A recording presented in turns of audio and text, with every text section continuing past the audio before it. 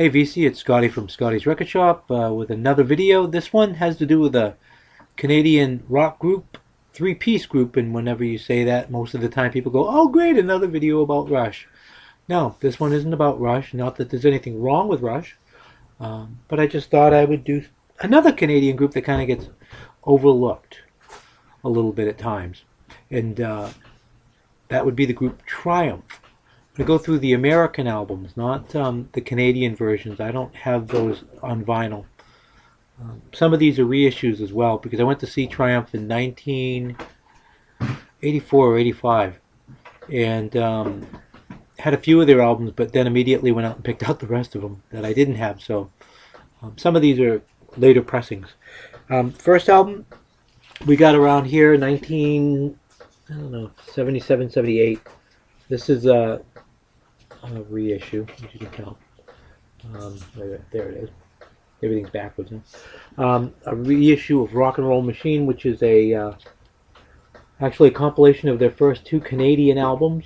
The first one came out in 76, and the second one came out in 77. I love the cover of the first album, the Canadian album. Like I said, I've got them on a digital format, but this is a kind of a collection of supposedly the best stuff from those two albums, and that's what we got here in America. This is a good record. Not the first Triumph album I'd reach for if I wanted to listen to one. Actually, this would be the one that I'd reach for first.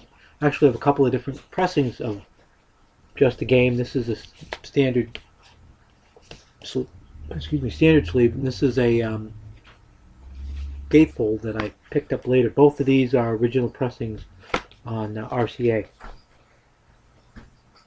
Next one, 1980, Progressions of Power. As you can tell by that little thing, it's another one of those that I picked up in 85. Another MCA reissue.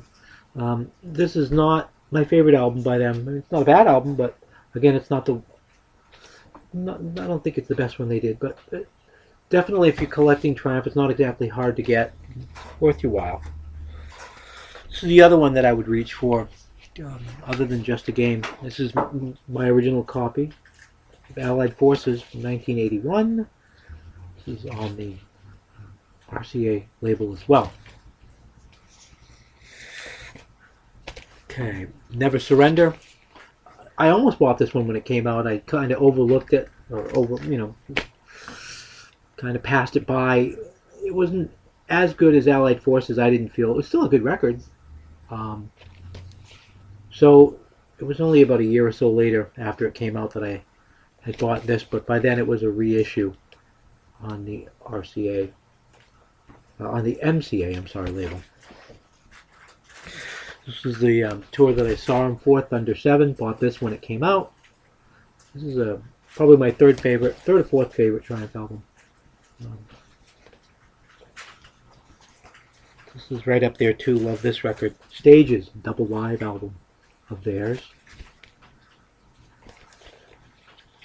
That's obviously a gatefold cover. Nice record from them as well. All of these had the original three members on it.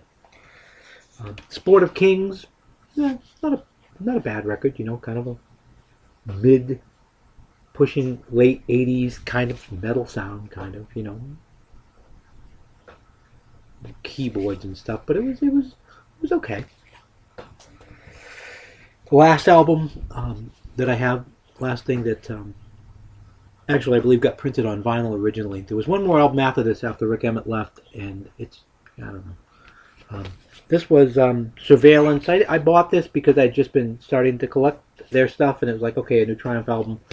Yeah, the band was kind of, you could tell they were going their separate ways, I think, on this record a little bit. But again, not a hard album to find. So if you're into Triumph and into that sound, one to definitely look for. And that is my Triumph vinyl collection, anyway, LP collection.